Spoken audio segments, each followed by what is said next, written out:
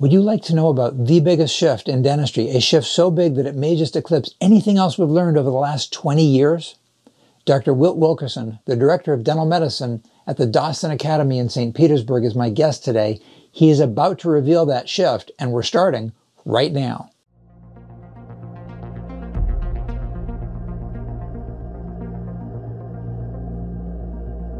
And now, Amazon #1 best-selling author, Dr. Tom, the Gems Guy, Orant. Today I'm speaking with Dr. Witt Wilkerson. Witt joined Dr. Pete Dawson's private practice in 1982, where he's a partner. Dr. Wilkerson lectures worldwide on restorative dentistry, dental occlusion, TMD, airway and dental sleep medicine, and integrative dental medicine. He's an adjunct professor of graduate studies at the University of Florida's College of Dentistry and a former associate faculty at the Pankey Institute. Witt, thank you so much for taking the time to be with us. How are you today? I'm doing great, Tom. It's great to hear your voice as always. Witt, I'm so excited about what you're going to be sharing today. So not to take up any of your time, I'm going to have you go ahead and take it away. Thanks, Tom. Well, I'm excited too, Tom, because I see some fabulous things happening in dentistry that can make us truly the leaders in the whole medical profession, and I mean that very sincerely. I've been very blessed to be in practice since 1982 with Dr. Pete Dawson, who we all know well and love and revere, and we've watched many frontiers evolve over the last almost 40 years through dentistry, and I know many of you will recognize those frontiers if you've lived through them as well. What I want to talk about today is, as we look at the past and now to the future, where are we headed in dentistry? What is our golden opportunity? How do we continue to develop something terrific from our great profession?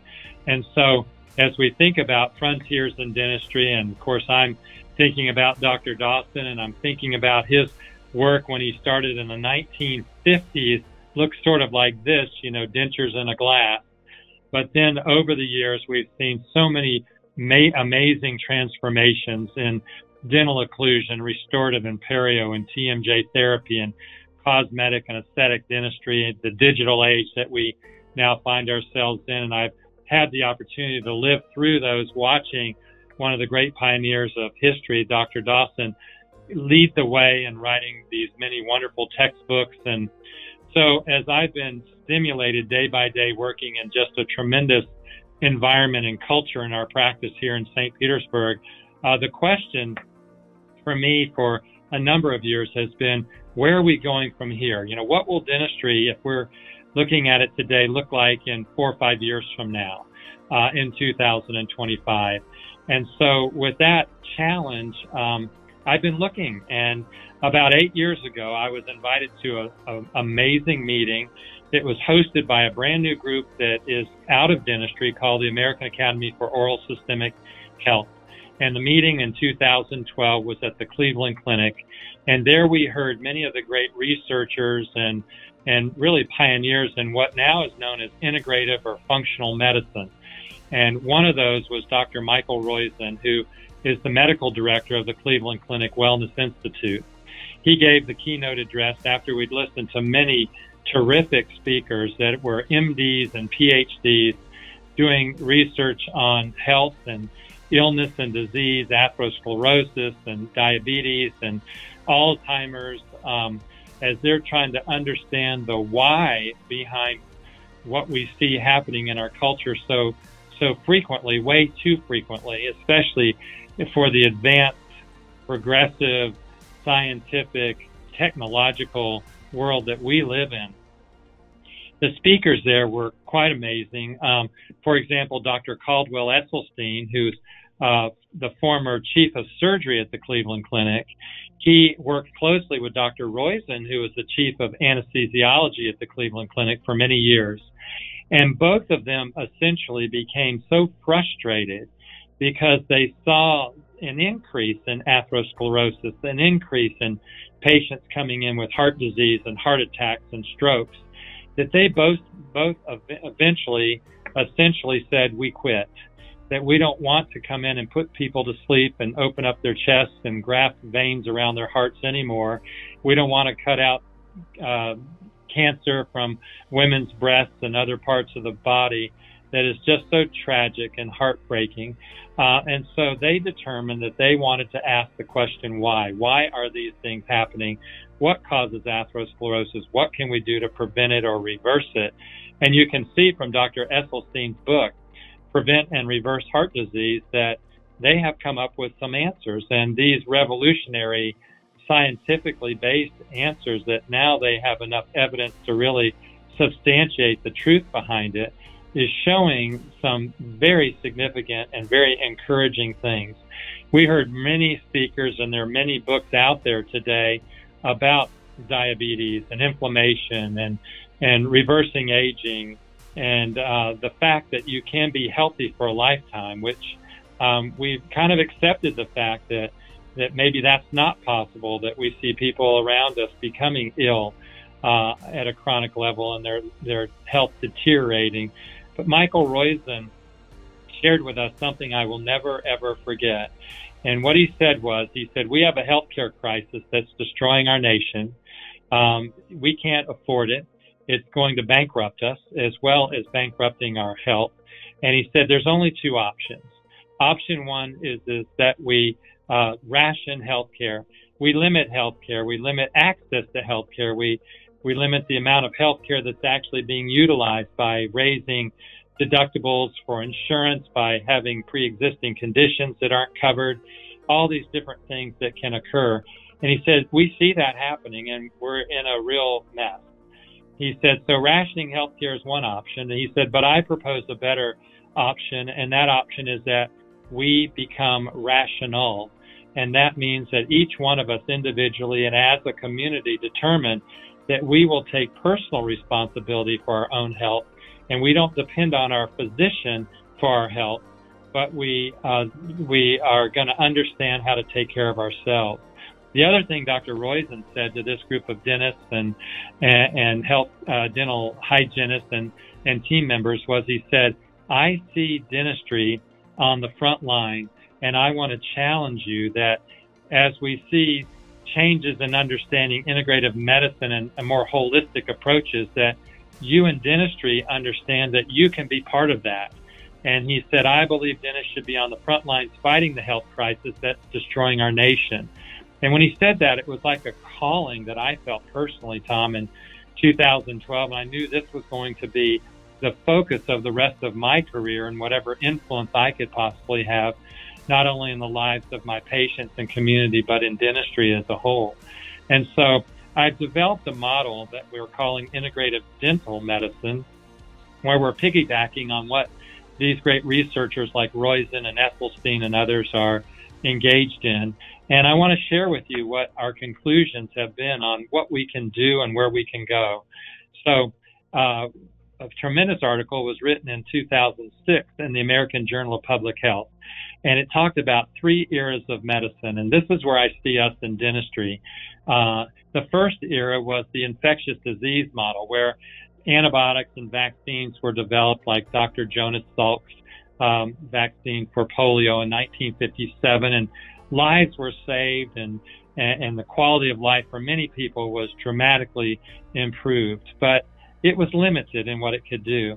The second era that Dr. Breslow talks about is the reactive model, life-saving procedures. And we think about things today like heart transplants, which really have been around since 1967, when Christian Barnard did the first heart transplant in South Africa. And this has been tremendously important, where we can literally replace organs that are failing and save lives in that way. And this is much of the work that Dr. Esselstyn and Roizen were doing at the Cleveland Clinic, but they weren't satisfied because these are just ways of patching up diseased bodies. The third era is where it's happening, and that is what's called the root cause model. And this is where the research today is most active. The root cause model says, we're going to ask why until we can't ask why anymore. Dr. Esselstyn did that with cardiovascular disease, and now he's come up with a tremendous amount of research showing that cardiovascular disease is primarily driven by what we eat, and that in eating a very anti-inflammatory, very helpful diet, that you literally can see arteries reopening and heart disease reversing and being prevented. So tremendous work by him asking why. Another great work has been done in type 2 diabetes, where, for example, Dr. Joel Furman, an MD, has described in his book called The End of Diabetes, that he has found in 20 plus years of work with patients and research that about 90% of patients who have been diagnosed with type 2 diabetes can reverse that diabetes without medications through lifestyle changes, primarily related to nutrition and some of the other things that we'll talk about. So this is incredible work on root cause research. Dr. Dawson, Tom, wrote a book about 2 years ago called A Better Way, and I highly recommend this to all of our colleagues. And it talks about what I observed for 30 plus years and working directly beside Dr. Dawson, that he was always asking the question, is there a better way for us to practice dentistry? Has someone come up with a better technique? Has someone got a better understanding? If they do, we need to learn everything we can from them, adopt that, and implement it into our practice. And so that's the root cause model approach as we see it. A friend of mine from Philadelphia, an MD named Dr. Chip Whitney, describes the third era of medicine this way. It's about empowering another person to great personal health.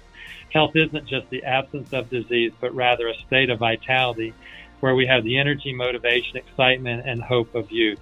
What if we could be part of that in dentistry? Wouldn't that be so exciting? Well, I propose that we can, and we have a lot of why questions to ask, don't we, Tom? For example, in dentistry today, malocclusions. Why do malocclusions occur? Not just how do we correct a malocclusion, but how did it begin in the first place? And why do people brush?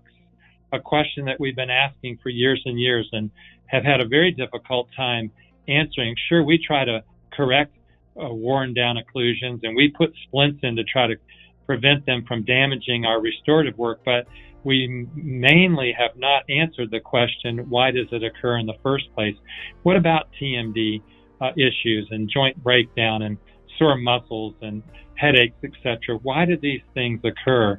And what about disordered breathing and breathing disordered sleep that we're hearing so much about today, starting with little infants very often that are having severe problems? Why do these things occur? That's where the future is for us. And so Dr. Roizen shared with us something that was very, very important, answering the why question. And that was, he said, which is more important for health versus illness?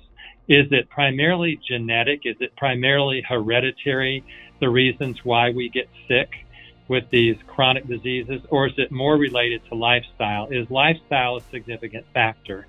And in answering that question, he quoted much research talking about what we know today from what's going on within each cell in the body, no matter where that cell is located, that we're now finding that there are 1 million of DNA switches called regulatory DNA that strongly dictate how, when, and where in the body different genes are turned on and off.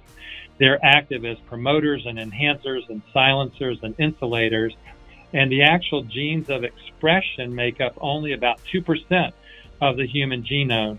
These regulatory DNA, these on-off switches, control those genes that are encrypted within the remaining 98% of the genome. And without these switches, the genes of expression are relatively passive or inert. So if you think of switches that are controlling our health within each cell, here's the key lesson. These switches are largely controlled by lifestyle influences. And so we call this epigenetics, or the environmental influence on gene expression and cell expression and development. And so epigenetics is a big topic now in research and going forward in trying to understand disease and health. And it's something that we can be involved in dentistry. In the Mayo Clinic Health newsletter, there was a very interesting article talking about chronic disease and why different chronic diseases occur. And in this newsletter by Dr. Brent Bauer, the title was Buzzed on Inflammation. Inflammation is the new medical buzzword, he stated. It seems as though everyone is talking about inflammation, especially the fact that inflammation appears to play a role in many chronic diseases. Now, in dentistry, we're very familiar with inflammation, aren't we? Because we look at inflammation every single day, all day long, as we look at periodontal health and periodontal inflammation. And as we now begin to think deeper and asking more why questions regarding our patients, not only oral health and periodontal health, but also at their whole health, we realize that there's a connection between inflammation in the mouth and inflammation elsewhere. And that inflammation in the mouth may be a reflection of whole body inflammation. And there are a number of drivers behind not only periodontal inflammation, but also whole body inflammation. So we think of things like sugar and diabetes and elevated blood sugar levels and insulin resistance, and how that is a very significant part of inflammation systemically.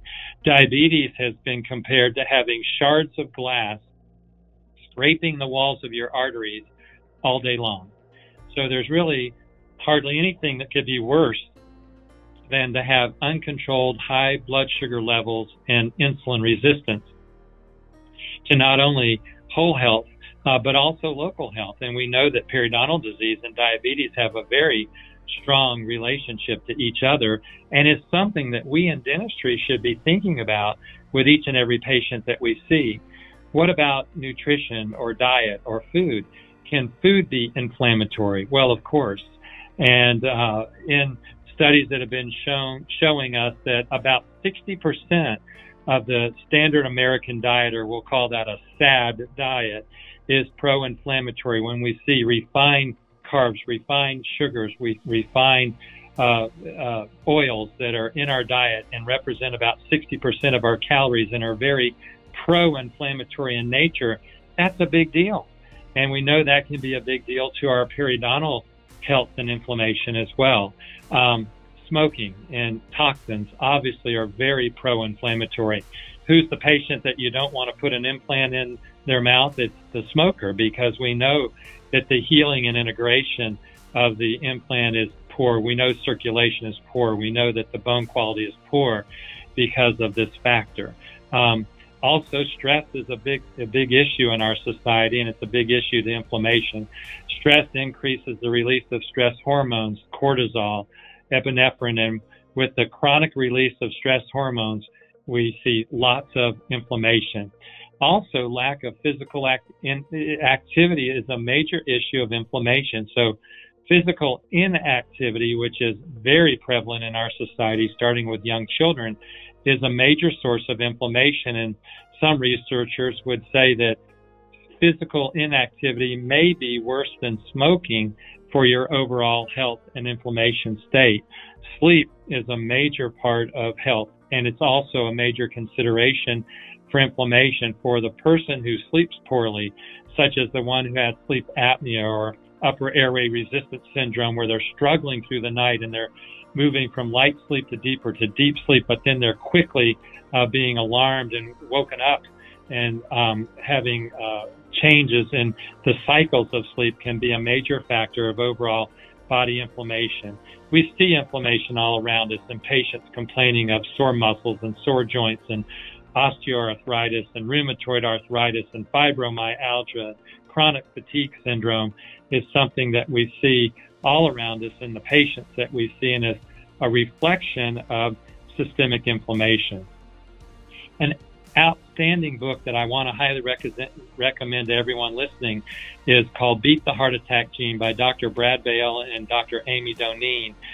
They become very involved in speaking to dental groups and very strongly believe that inflammation is the key to atherosclerosis and heart attacks, and that oral health and oral inflammation and oral pathogens getting into the bloodstream, both from periodontal and periapical disease, is a major consideration in overall risk factors for systemic inflammation, for heart attacks, strokes, and atherosclerosis. So systemic inflammation is the number one factor, according to Bale and Doneen, in atherosclerosis and accelerated aging.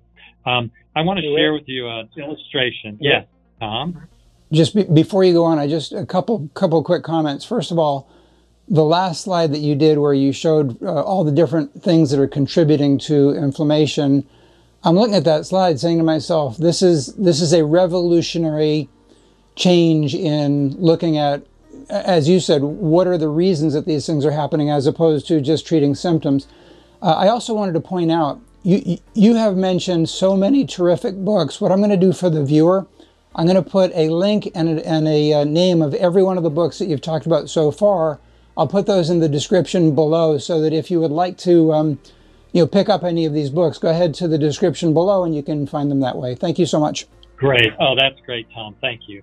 Well, Bale and Doneen's book, Beat the Heart Attack Gene, is a great place to start because they understand that many physicians aren't being thorough or don't understand factors of inflammation and how that can affect heart health and all organ health. And so what this book is about, it's written for everybody to read and to understand the role of inflammation and even how they should be individually tested when they go to see their physician. So through their work, you have patients now showing up at their physician's office saying, now when you're looking at my whole health and doing blood work, I hope that you'll be also doing a myeloperoxidase because I know that's important too. And I love that because we're educating ourselves to take control of our own health and even to be an influence for those that might be our healthcare providers, which I think at this point is very appropriate. So I want to share with you an illustration of exactly what we're talking about here, and I hope you'll never forget this. This is pictures of several of my family members. On the upper left with the sunglasses on is my mom. Her name is Dottie. And then our daughter Whitney and our granddaughter Carolina and my wife Pat. And you see pictures of my sister and brother-in-law and one of our sons. But I want to talk to you about Dottie because Dottie was born in a rural North Carolina in a little town called Burgaw. Burgaw is near Wilmington. The county has 2,000 people in it. If you visited anybody's home in Burgaw, North Carolina, and they had a large backyard, it's very likely they would be growing tobacco just to make a little extra money. And I wouldn't be surprised if they smoked or chewed some of it as well. So my mom was raised in a family that I want to describe to you as far as her background. Her mother was obese. And I'll just illustrate her here with this cartoon. But my grandmother weighed about 300 pounds, and her nickname that we all called her affectionately was Big Mama. She had a sister who looked like her twin, and her name was Candy Mama. But these two sisters also had 4 other sisters, all of whom weighed at least 250 pounds. So my mom came from a background of obesity, a very strong background of obesity. These women all had poor diets. None of them exercised at all. They had poor dental home care. In fact, most all of them were wearing full dentures by the time they were in their 30s or 40s, so they had periodontal disease. Today, we would know that they struggled from metabolic syndrome where their weight increased, their blood sugar increased, their insulin resistance increased, their cholesterol increased, and with that change came not only pre-diabetes, but eventually type 2 diabetes, which pretty much did them in. They died from heart attacks and strokes and diabetes complications prematurely, all primarily in their 50s. So with that background, you would say my mom's chances of living a long life are pretty poor. And in fact, my mom was one of 7 children, and 5 of them were very much like her aunt and mother. And they too had complications from diabetes, obesity, strokes, heart attacks, and early death. So when you look at my mom from the standpoint of if genetics is what drives the engine here of disease, if hereditary issues are super strong and are what are going to be the black cloud hanging over our heads, I would have to say she's in big trouble. And so at a young age, my mom decided that if it was at all possible, she wasn't going to end up like that. And so she began looking into different options. And I remember as a young boy, her going to the health food store, taking handfuls of vitamins, vitamin C, vitamin D, supplements, juicing carrots, juicing celery, and drinking that every day. She has always been someone who's been very physically active, either bicycling or jogging. Her whole lifetime has been a excellent championship golfer, and I'll show you her swing in a minute. She's had excellent oral health. She has 1 3-unit bridge and no other dentistry that's ever been done to this day for caries or periodontal disease. She has a very strong faith, very strong belief in higher power and the Lord guiding her life. She's an excellent sleeper. I want to show you her golf swing, and this is recent, within the last year or two. So take a look at her swing, and you can see she's very fit, trim, healthy, has great mobility, and I want you to guess her age. And Tom, you won't believe this, but my mom is 97 years young. And Witt, I got to tell you that I'm watching this, and my father was a golfer, and I'm watching this, and you said she's a scratch golfer. She looks, because of the hat, you can't see her face. She looks like she could be in her 20s or 30s. That's absolutely amazing. Yeah, absolutely amazing. And so is this genes or lifestyle? Obviously, lifestyle choices. Tom, I remember as a young boy, if we would get a cold, my mom would go to the medicine cabinet and get a syringe and vial with B12, and we would get B12 shots in the bottom in 1960. And so this has been truly her lifestyle. And what we would say is it's not only a lifestyle of great nutrition, not allowing herself to gain weight, great, strong, positive attitude, but it's overall what we would call an anti-inflammatory lifestyle in every component. And so this is what I'm talking about, and this is something that we can get involved in dentistry. So Pete Dawson has taught us, hasn't he, as you and I have learned, Tom, and many others that are listening, that dentists are the physicians of the masticatory system. We have a responsibility for the whole masticatory system, joints, muscles, occlusion, periodontal support.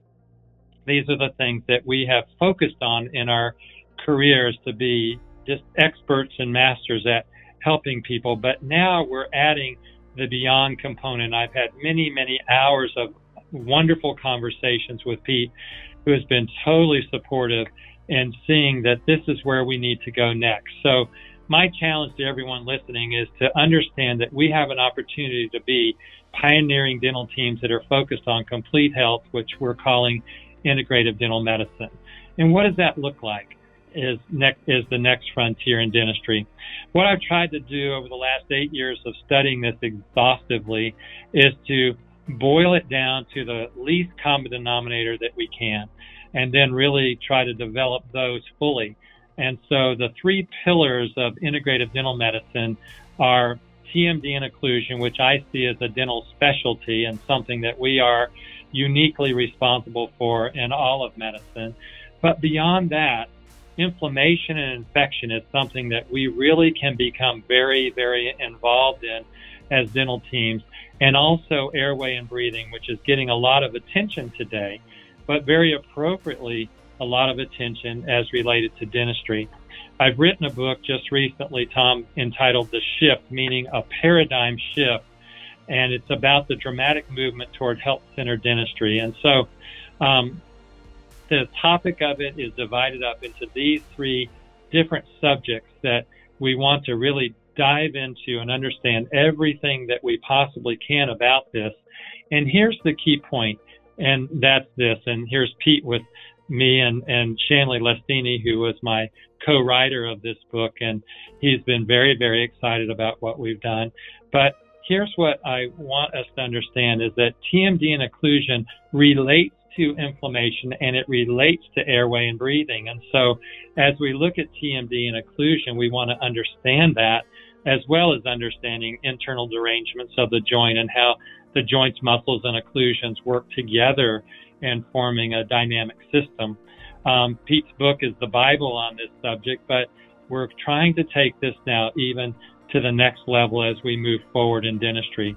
The other thing related to airway and breathing is that we understand that airway and breathing has a dynamic effect on occlusion. Whether we're breathing through our nose or our mouth makes a big difference. Tongue position is a big deal. Allergies and these sorts of things are very important. The development of the craniofacial complex is directly related to airway and breathing factors. And so that becomes a pillar of dentistry as we look at dentistry as an integrative discipline. And then the third subject of inflammation and infection. And I mentioned that Vale and Donina have addressed this in their book, but periodontal pathogens getting into the bloodstream, periapical pathogens getting into the bloodstream is a big deal for inflammation throughout the body. And so we want to look at that. Nutrition is a big deal. Blood sugar levels is a big deal for periodontal health and oral health and saving our teeth for a lifetime. So we want to see how these things work together and build a model around that as something that can really, really be dynamic and bring dentistry to a level that we never dreamed it could be. So in the book, what I've done, Tom, is developed a checklist, because I find that checklists are always a way to be more thorough, comprehensive, and detailed, and make sure that we don't overlook important things. And so you can see on the checklist here, as we, on the top, let's see 3 vertical columns: 1, inflammation and infection; 2nd, airway breathing disorders; and 3rd, TMD and occlusion. What we've done is we go down the list and we see history, signs, and symptoms. And what I'm encouraging all of us to do is to have a checklist where we can go through and look at 8 or 10 general things that could be true for anyone who has an issue with infection or inflammation, an issue with airway or breathing, an issue with TMD or occlusion. That's all background information. Then when the patient comes into the office, we'll look at 4 or 5 things that could be key signs as we clinically evaluate our patients of one of these 3 or all of these 3 things. And then screening and testing. What can we do today to go deeper in understanding whether there's a real problem there in any one of these 3 categories? And our conclusion being whether there's something positive that we need to address. And then the second half of the checklist is actually a guideline for treatment options. And so you can see here under each one of these categories, we have treatment options in a general way that are described that will help us to know where to go. Some of these things we can do in our office. Some of these things we're doing in collaboration with other medical specialists that we're working very closely with today, such as allergists and ENTs and sleep physicians and cardiologists. Just tremendous work that we're able to do back and forth with these different specialties in medicine that are recognizing the need for this to be addressed. So, Tom, my point in this is that I see these 3 things as linked, and I see them strongly linked to comprehensive dentistry as we move forward. And so I just would ask each person listening to consider how you could build a practice that not only is building healthier patients, but also a healthier practice through addressing these things. So we can get you started by just, reading the book, The Shift, which is really an overview. It's the first time we've addressed these things thoroughly, and it talks about much of the research behind what we're looking into here and looking forward to. Also, Tom, I think we're going to have a couple other conversations together where we'll dig in a little deeper on airway and breathing disorders and also TMJ and occlusion. Whit, with your permission, I'd like to make available in the description below so that the viewers can see both of those checklists, if that's okay with you. Absolutely, Tom. And I can provide the checklist for you, and we'll share that with everybody. I would love for them to have that and use it. That would be wonderful. So you can look again, when you're watching this video, you can look in the description below for all of the books, including The Shift by Dr. Wilkerson. This is, it's an overused word, but life-changing really applies here. So I'm going to use it. This is really life-changing information. One thing that we've never talked about, that we should have a discussion about someday, about probably 10 years ago, I was really involved in changing the way that I eat. I've always been very physically active, but change the way that I eat. And then within the last 5 years, additional changes. And you had put one slide up there. One of the books was Living 10 Years Younger. There are many who have, followed who talk about the fact that we have control between lifestyle, our diet, and our physical activity, and add to that, of course, sleep and reduced inflammation. We have the ability to live maybe even 15 or more years physiologically below our chronologic ages. So kudos for everything you're doing here, and I'm very much looking forward to our next conversation and the next video. Great, Tom. Thanks. Thank you so much. Take care. You too, Tom. Thank you. If you've found this video helpful, subscribe to the channel and hit the bell notification so you won't miss a thing. If you're not yet a GEMS family member, Elizabeth and I would be delighted to help you build your practice. We'd love to have you here with us on Planet GEMS. For a time-limited offer, a free test drive of GEMS membership, go to dentalgoldmine.com. You'll find a link in the description below. If this was helpful, please click like, and I'd really appreciate if you could share this with other dentists. Thanks so much for joining Dr. Wilkerson and me here in the Dental Goldmine, and remember, you're only one gem away